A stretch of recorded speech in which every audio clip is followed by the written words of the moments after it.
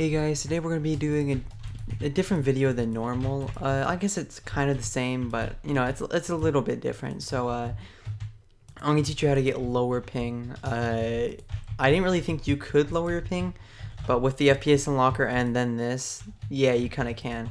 So the first thing I'm going to show you is how to clear your cookies in your browser, and this is just so that you can run the FPS unlocker better. You won't, like, it'll make your computer a lot faster. So let me go over here. And you'll see in this top right corner, this is if you have Brave or Google, and you want to go to more tools, hover over it, and then go to clear browsing data. Clear data, it's easy as that. Now for the second thing is you want to clear your Roblox file. So let's go to run, and then in here you'll type out this. Alright. Say OK, and then it'll give you this.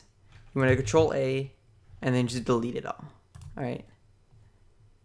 Skip. Recycle. Bam. You're done. And now what this does is it makes your Roblox just run better. And then it's just going to make things run a lot smoother.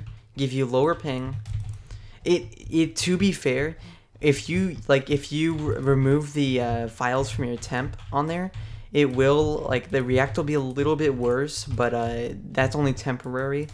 So it's kind of worth it. It's like say it's worse, then it gets better, right? So you'll just have to deal with it for a little bit, but it's fine. And then it just makes your FPS better because, like, you get to run it more. You get to have more. Though I would recommend not using none on there because well, it runs pretty hard. It gives you like 70 Celsius. So try to limit to what you're doing. I'd say, like, whatever, however good your PC is. For me, I use 363 FPS. This is a pretty short video, and I'm gonna link all the stuff in the description, all the tutorials.